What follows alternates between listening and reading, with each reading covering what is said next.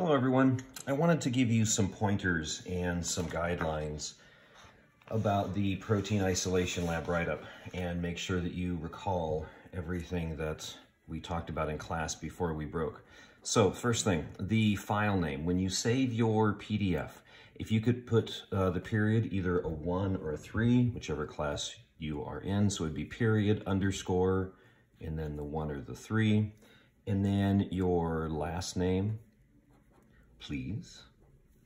And then as the suffix, the protein isolation lab.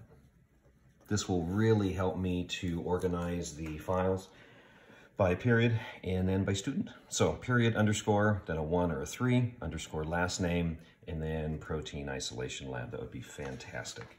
So the notes that we took in class, these are the actual notes. I pulled them from my desk at school.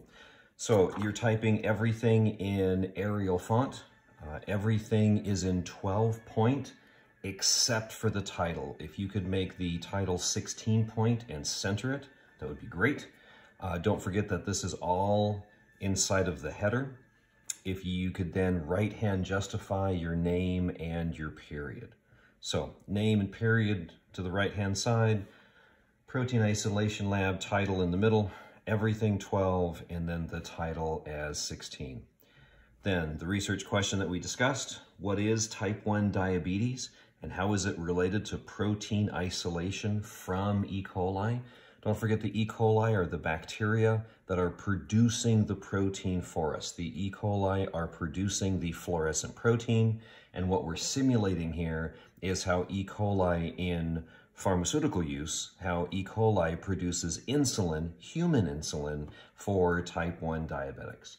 And then underneath that research question, in the discussion section, you're going to answer the research question. Then figure 1, the original colony of the GMO E. coli. This is the title of this figure. Now, this is the picture that you took on your phone of the fluorescent colony. Don't forget to trim this, please. Keep as much of the black edge away from the Petri plate. And then underneath that figure, discuss how this Petri plate contains genetically engineered E. coli. I don't want you thinking that E. coli, that the wild type of E. coli is fluorescent. These E. coli had a jellyfish gene put into them. That's why these E. coli are actually GMOs. So discuss how this Petri plate contains genetically engineered E. coli. The E. coli contains jellyfish genes that are producing fluorescent proteins. And then this is the title for that figure. Whether you put the title on top of the figure or whether you put the title underneath is totally up to you. So that's figure 1. And then after figure 1, of course, is figure 2. So then figure 2, it says the final tube or the final tubes of fluorescent proteins. Some of you, when you put your fluorescent tubes on the ultraviolet light, you put 1 tube, or maybe you and a couple of friends, there are 2 or 3 tubes, or maybe you came back later and took a picture of 8, or maybe after the IBers did it, you took a picture of 12 or 16 of them. Whatever picture you have of the final tube or the final tubes showing the fluorescent protein. Because again, what we're simulating is how pharmaceutical companies isolate the insulin out of GMO E. coli. And since we can't deal with human proteins and human DNA, we are using jellyfish genes that have been put into the E. coli. So same thing, whether you put the actual picture and then the title, or you put the title in the picture, the order is up to you. Don't forget to make it figure 2. And then underneath that figure, discuss what this tube contains. This tube contains fluorescent protein. And how does this relate to type 1 diabetes and insulin? Again, we're simulating the same protocol that pharmaceutical companies use. The production of human insulin is an international, multi-billion-dollar business. And the protocol that you did in class is what pharmaceutical companies do, just on a much, much larger scale. Then there are 4 lab questions that you're going to answer. You never have to write the questions, ever. You only need to respond to these using complete sentences. And so then here are the 6 questions. So what's the goal of the fluorescent protein lab? what's the TE buffer, the lysozyme, the nickel beads, the elution buffer. And then this handout actually shows why you use each one. We use the TE buffer, that's the buffer we originally put on the plate before we rubbed the surface of the Petri plate to get the bacteria off. We use the TE buffer because it hydrates the surface of the agar. We then use the lysozyme because it lyses or cuts open the cells and allows the cytoplasm to be released from the cell.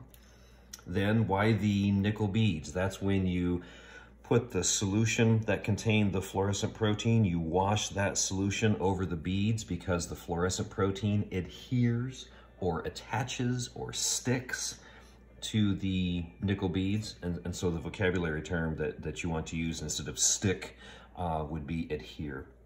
So the fluorescent protein adheres to the nickel beads. And then why do we use the elution buffer? Elution is from the Latin root elute, which means to wash. So we then use this buffer because this buffer washes the fluorescent protein off of the nickel beads. And then how is the purification of your fluorescent protein related, again, to type 1 diabetes, Mrs. Mainz, and E. coli? So E. coli is a bacteria. It's found everywhere. We genetically modify E. coli with the human insulin gene. The E. coli then reads that DNA and produces the protein insulin. We then take that insulin and put it into bottles and sell it to type 1 diabetics like Mrs. Mainz, who is an English teacher on campus over in the 500 building. And so that is your lab write-up. Now, common pitfalls, common mistakes that we see. Commonly see that the header isn't justified, that students don't center the title and they don't push their name and the period over to the right-hand side. Students sometimes don't type in Arial in 12 and they don't put the title in 16. In the discussion, be sure that you block the text. If you don't remember how to do that, reach out to me, send me a message or a text, and we will help you out. Then be sure that the 2 figures that you put in, that each figure has a number, figure 1 and figure 2, and then be sure that you title the figures. Please crop the images, cut as much of the black off of the edge as possible. When you refer to the bacteria, the full species name is Escherichia coli. Most people don't write out Escherichia coli, so we just write E. coli. You always capitalize the E, and then the coli is always lowercase, and they're both underlined. When you talk about Petri plates, Petri is a man's name. It's named after Robert Petri, a famous microbiologist, so that's actually a proper noun. So when you write Petri plate, you don't have to capitalize plate, just the name Petri. And then always, whenever you turn in typewritten work, you always run spell check and you always proofread. That's how you be a pro, and that's how you turn in high quality work.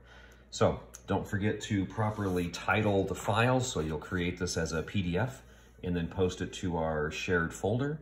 And if you could post that in the folder by this Friday, that would be great. Thank you, everyone.